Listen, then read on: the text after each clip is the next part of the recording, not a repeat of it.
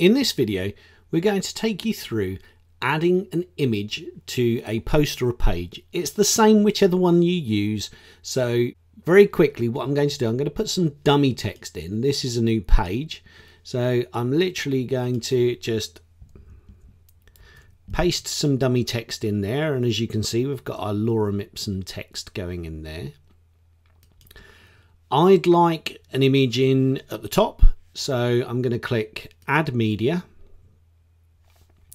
And I'm going to drag an image in and drop it in here. Now you can also select upload files and select the files from your desktop or wherever you want to be, or you can just drag into this space and it uploads the file for you. Go back to our image library and you can see here we've got our coffee one, which is one of my favorite subjects. So we're on coffee and you can see down the bottom on this bit we have the attachment display settings. Now we have no alignment showing on here and it links to the media file, which is this URL here, and it says the size of the image. Now the size of the image that we uploaded was 2001 pixels by 1501 pixels, which is huge. It is literally huge. So what WordPress has done is it's crunched it down into a number of different sizes for you, because it obviously thinks that size is too big for you. So it's done that work for you. You don't need to do anything else. We'll leave this on medium. We're going to change this so that it doesn't link to anything. So we can say none. If you want to link it to a custom URL, you can link it to whatever page or website or wherever you want to link it to by simply typing it in here. Or you can take it to an attachment page, which is a page that's dedicated on your website to view that particular image. We don't want it actually going anywhere, so we're going to say none.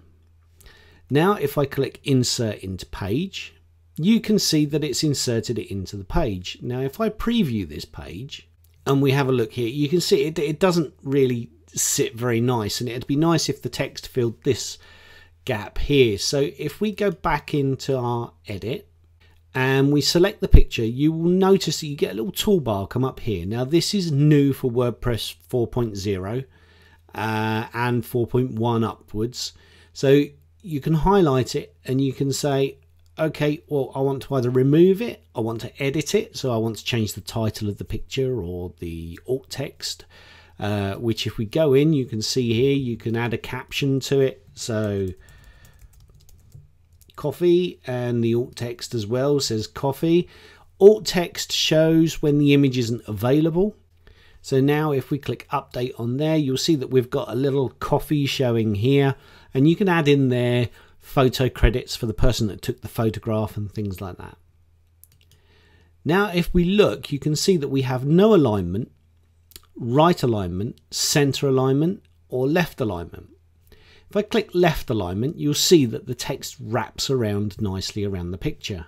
Center alignment just doesn't look quite as nice, and if we go right alignment, you can see it wraps the text around to the right. So if we click on left alignment, which is one of my favored, and then we click preview, we're going to go back to our demo content, and as you can see, it's added it in and it looks really nice now. It's a lot nicer than it was with just plain text on it.